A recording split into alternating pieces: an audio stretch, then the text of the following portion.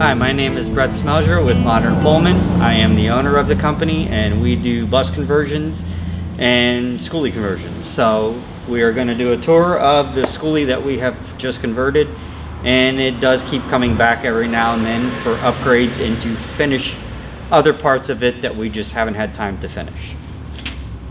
So we're both actors, and we spend most of our time on the road, where we are usually given a hotel room and a trailer when we're on set, and we were never in our apartment, and one day we wondered why we weren't just combining all of those things. So we bought a bus without thinking it through and tore everything out of it, and eventually came to Brett. So when we got the bus, it looked like this. Pretty much your average school bus. We single-handedly, or I guess I should say with the help of Shear's friend, Todd from Black Motorcycles, we stripped about 2 tons of metal from this bus. It was actually a handicap bus, so we had to remove a lift. I almost lost my arm during that escapade, but that's for another story. Alright, so this is what the bus looks like now.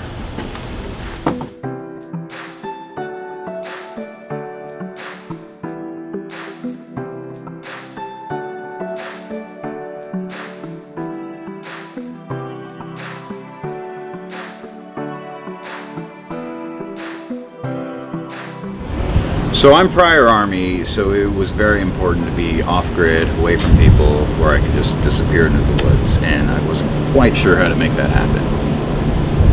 So we put 1,700 watts of solar on the top, 1,000 amp hours of battery, and 3,000 watt inverter. Should be enough, right? No. Our strict rule for working with Brett was we want as little plastics as possible, and preferably none. So metal, wood, and begrudgingly Brett's favorite part of the bus that he did out of all the things. Yeah, sheep's wool insulation. He'll tell you how much he loved installing it. Yeah, it smelled like a farm afterward.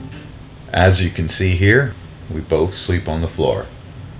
Because our bed is able to fold up into a couch, we have a ton of extra space, and working from home and home being life on the road, it was vital that we could convert our room at will. It can go from being our bedroom to our dining room to our audition room to our taping studio to even our makeup trailer, where you can see my wife putting on mascara. Alright, so as far as storing things in the bus, we had about 10 guitars between us in the apartment, which we whittled down to about 6, plus shooting equipment, everything. So Brett lowered the front so it was like an actual car. And this is all storage for big stuff. And then I'm a girl, I have many clothes, and this is a bigger closet. It's a 5-foot closet, which is bigger than any closet I've ever had in New York City, which was delightful. Plus, Brett welded a big chest down here where I could put lots of shoes. So as you see, this pantry Brett made for us using expanded metal. We were playing Far Cry during the pandemic, about 10 years late, but we fell in love with some of the aesthetics of some of the prison camps. So this So our pantry, weirdly, and I swear we're not crazy, but we wanted a prison type situation for our food so it couldn't escape when we were driving. It makes sense. And before the shelves were in, I tried trapping them in there. Yeah, it only took me 48 hours to get out. So I cook a lot. And one big thing that I wanted in the bus was this 36 spice rack, which I use and didn't want to break. So there are cushions in the back of it. We kind of rearranged all of the walls so it could be here. And I wanted a real stove. It's a gas stove. It's hooked up to the propane. There's a broiler. There's an oven. There's 4 burners. It's about 4 inches littler than a regular stove.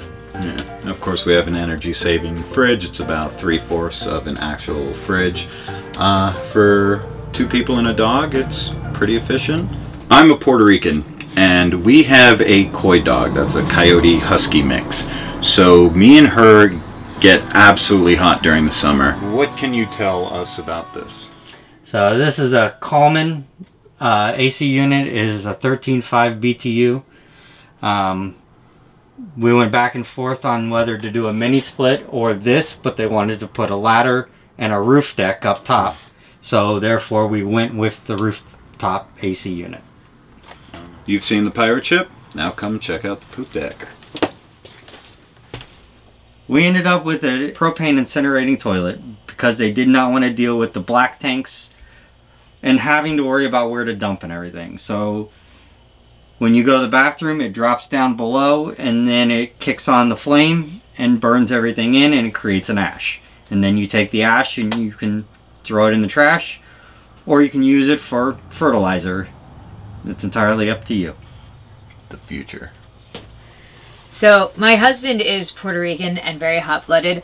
I am Russian, and the opposite of that. I am cold-blooded and furious, and my favorite activity in New York was sitting in the Russian baths for 7 hours a day in 200 degrees at a time.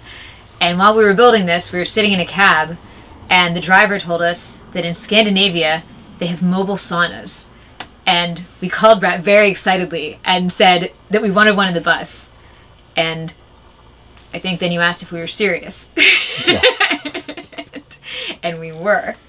And Brett made it happen. And that's what this is.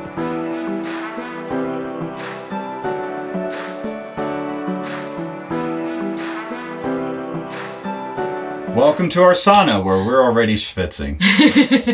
We are currently sitting on our sauna bench, which Brett came up with the genius idea. We didn't plan for space. We planned for space, but not space for some of the machinery, you know, like a water heater or a water pump, things like that. And we were very deterred that we'd have to lose some space in our living quarters. But Brett, tell us the idea you had. I thought it was awesome. So we have 120 gallons of fresh water that's underneath the bus, 30 gallons of gray water for them to shower, and it goes in and stored until they can get somewhere to dump the wastewater that they do make when they take showers. Water heater is a on-demand water heater, so they don't waste as much water or energy to cool. So it's a propane water heater. It's all cedar inside here and all 1-inch tiles on the back wall and the floor that were fun to put in on here. Well, yeah, that's another thing Brett had a blast doing. And we also went from, they wanted the toilet in here. And that was quickly diverted, and that is how they ended up with a separate room for the toilet and closet space that now they are grateful for. That they have their dungeon cage and prison too. And then he added, and by the way, your incinerator toilet will melt. While it is next to the fireplace for the sauna. Oh yes, we have a fireplace in here, so yeah, that wouldn't quite work. So not only is Brett our contractor, he's also our hero. Yeah, but what we did do that a lot of RVs, I've seen RVs with multiple sinks, which I always thought was strange because it's a very small space. And we don't actually have a sink. We have this basin here. And this is just kind of the overall wet room. We sauna here, we shower here, we do our dishes. It's excellent. I feel like laundry. My ancestors, and I'm bringing my dishes to the Nile to wash them. Yeah, we have a clothesline. It's a hotel clothesline for laundry. A little thermostat, so we know when to stop heating this place up, after all, you know. Even a sauna can get too hot.